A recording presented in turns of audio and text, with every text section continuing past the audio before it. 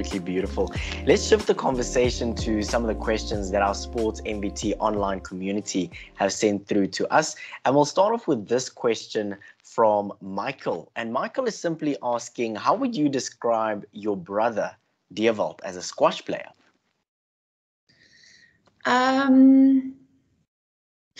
Dewald's he's very passionate about the game. I think my whole family is very passionate about the game. He's dedicated. He's also he likes to push himself to see how much more he can achieve in the game. He's very calm, completely opposite of what Rudy and I are. Calm in the like on court. That's what I mean. Then I think he's got the potential to get very, very far in this game because he's so young as well, and he's just pushed through since young age, and he's at a perfect age now. He wants to go to Egypt now for about 6 months to go train with 𝗀𝗀 and those people. So yeah, he's a boy with a lot of potential, and I think he's going to get very, very far in this sport. Definitely. And of course, we as South Africans will be watching him as he rises through the ranks as well. Absolutely. Rachel sends through this question, and she simply asks, what is your style as a player? Are you more aggressive, or are you more cool, calm, and collected like your brother? I'm aggressive. I'm attacking on court. I like the fast. The longer I can keep you on court, the better for me, because I know that I'm quite fit. And I know the others aren't. So yeah, I'd say attacking and fast and endurance, and yeah, that's me. You just absolutely love destroying your opponents. That's basically what you're saying. Yes, especially when it comes to the men. They hate it. Beautiful. Trust me, you'll never see me on court with you. Never. Let's look at this question from Dineo. Dineo talks about the mental side of sport. And she says, how important is mental health to your success as an athlete? Look, I'll be honest, I struggled with mental for quite a couple of years. Never believed in myself. I'll do all the work, but when I get on court, I'm like, I can't do this. I'm just not fit enough. I'm not strong enough. So I've been working on the mental side for the last 1.5, 2 years, and it's absolutely been amazing what your brain can do mentally while you're on the court. So, because I'm very nervous, I'll just be completely numb when I get on court. That's how nervous I got. And so breathing exercises, and especially my husband helping me with this, speaking to me, telling me, just believe in yourself. You can do this. You're strong enough, you fit enough. There's very little woman here in South Africa that can beat you. So just go out there and enjoy the game. So for me, mental is such an important part of the sport. You have to believe in yourself, and you have to it's just so important. Definitely. Letabo sends through this question, simply asking about joining a professional squash association. He simply says, what are the requirements to join a professional squash association? Obviously you need to be able to hit the ball. So you've got the professional association, you pay off, you can have 6 months or a year, be a part of it.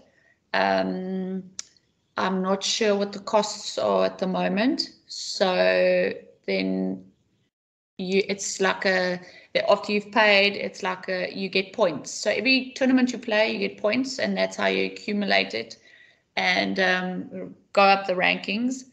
And then eventually when your points get up so high that you can go overseas and compete there. Sure. But it's quite, you have to play all the PSA tournaments that they, not all of them, but the more you play, the better for you and your points if you would wish to take it any further, going overseas and playing over there. Okay. Michelle sends through this question, and she talks about one thing that athletes cannot avoid in the world of sports, and that's, of course, injuries. She simply asks, what injuries have you sustained in the past as an athlete? Not a couple of years, like 10 years ago, I'd say I fell downstairs and I tore all the ligaments in my ankle. Sure. So I was off for quite a while there. And then besides that, I had for a year and a half, a struggle with my kidney. I had to go for operation to remove stuff and put stuff in and all that stuff. So other than that, I have not really had injuries. I think it's because I'm quite big on the whole strengthening part of, I don't look the part, I'm very skinny, I know, but the strengthening part of the sport is quite important to me as well, because I know when you're strong, like the injuries don't really happen often. So I haven't really had any injuries. I'm actually quite lucky, eh? You're incredibly lucky, because a lot of athletes actually go through massive injuries throughout their professional careers. So you're one of the lucky ones. I am very, very lucky. Beautiful. Let's go through this question from 𝗀𝗻cie, and she talks about something that professional athletes don't often talk about, but it's an important part of the process as well, is what is the processes for testing for doping in the sport of squash? Look, we haven't really been tested for doping. First time I was tested was, I think, 3 years ago at Nationals. That was my first time, and that woman walks up to you and she's like, listen, you need to go for testing. I'm like, what? What are you doing? What do I need to do? And like, they literally walked with me around the whole Joburg mall for about 2 hours.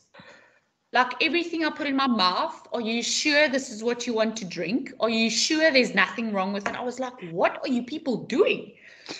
And so literally you just have a little cup that you have to wee in for them, and it gets like a lot of paperwork, all about your history, your medical, what you had for the last 7 days. Literally, like, even if you had a little grandpa because you had a headache, you have to put that down. Your vitamins, you have to put that down. So yeah, this was last month was my second time. So we don't really have like a big doping thing on the side of South Africa. I think it's more overseas. But it's quite terrifying. I don't know. I don't really go through the list saying, listen, obviously I know like ephedrine and stuff like that is a no-go. But you don't really go through the list saying, listen, you're not allowed to have an Adcodol or anything like that. I mean, we don't do that every single day. I'm not that professional for me to actually study the list.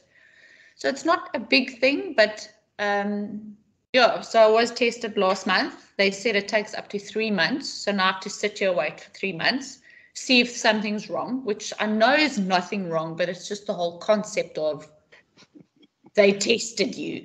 What if something is wrong? and that makes you a little bit nervous, of course. It does. It's terrifying. Yeah, that's absolutely insane. But I suppose these are also the challenges that you have to deal with being a professional athlete, because we would hate for one athlete to win a massive tournament and then find out later on that the athlete was doping as well. Exactly, having all that like hype of you just won this big tournament and then 3 months later gets taken away because you did something that you're not supposed to. Exactly. Let's finish off with this last question from Nikki. And Nikki is simply asking for advice. What advice would you give someone that is keen to play professional squash in South Africa? I think the most important thing for me is like your mental toughness. You got to believe in yourself. Knowing that whatever you put in is what you will get out. Doesn't matter how hard it gets. I mean, I know sometimes you get on that court and you know you've been training so hard, but you play the utmost crappiest of squash ever. Just to push through that and know that everything at the end, all your training, all your mental, all your physical, everything will just come together and it'll work out for you in the end. Absolutely. Every match, every game, every coaching session, it'll all come together. Beautiful. Lizelle, I would simply like to thank you so much for your time. We really do appreciate having you on the Sports MVT Insider. And of course, thank you so much for being such a phenomenal brand ambassador for the sport of squash in South Africa. And hopefully after this interview, we've encouraged a few more people to partake in the sport of squash, and hopefully they can go professional as well. Thank you so much for your time. Thanks so much for having me. It was awesome. You're locked on to the Sport MVT Insider, a podcast for unrelenting coverage of women in sport. Thank you so much for joining me this week. I absolutely loved diving deeper into the journeys of our athletes, coaches, and administrators to get to know them a little bit better than we do. Coming up next week, we bring you another athlete, coach, or administrator, and she shares her incredible and inspiring journey with us. Keep it locked onto Sport MVT, where we celebrate women in sport.